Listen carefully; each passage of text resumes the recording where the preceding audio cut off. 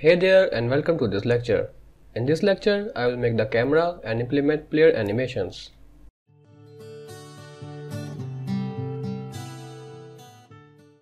First, I'll make the camera.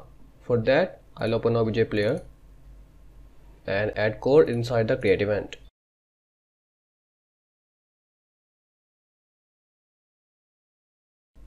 This line enables the views and this line makes the first view visible. And here I am initializing three local variables, one for the width of the camera, one for the height of the camera, and one for the scale of the window. Then here this function is creating the camera and storing it inside a local variable called cam, and the camera will follow OBJ player. This function applies the camera inside the variable cam to the view, and here these two functions change the size of the game window and the game surface by multiplying the camera width and height by the scale. Now I will test the game.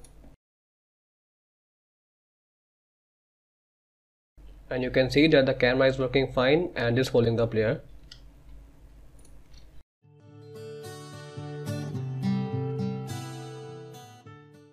So I have some sprites here, one for idle, one for moving, one for jumping, and one for falling. But before implementing these, I will create a mask sprite, because when you change the sprites for animation, the mask changes as well. So it's good to have a separate mask sprite.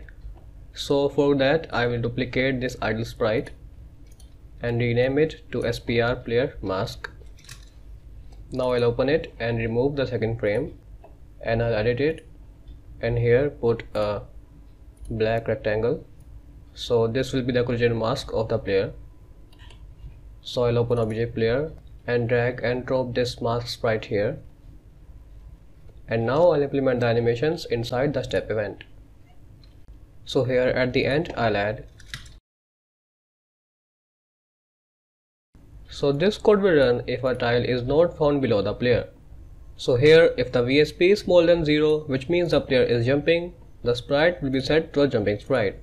But if it's not smaller than 0, which means that the player is not jumping, then the sprite will be set to the falling sprite. And here I'll add more code. So the else part will run when a tile is found below the player, which means the player is on the ground. So this condition checks if the HSP is not equal to 0, which means the player is moving horizontally. And if the player is moving, then the sprite will be set to the moving sprite, and the image X scale, which is the horizontal size of the sprite, will be set to the sign of HSP. The function sign returns 1 if the value is positive and -1 if it is negative. And lastly here I'll add. So if the player is not jumping and is not moving, then the sprite will be set to the idle sprite. Now I will test the game.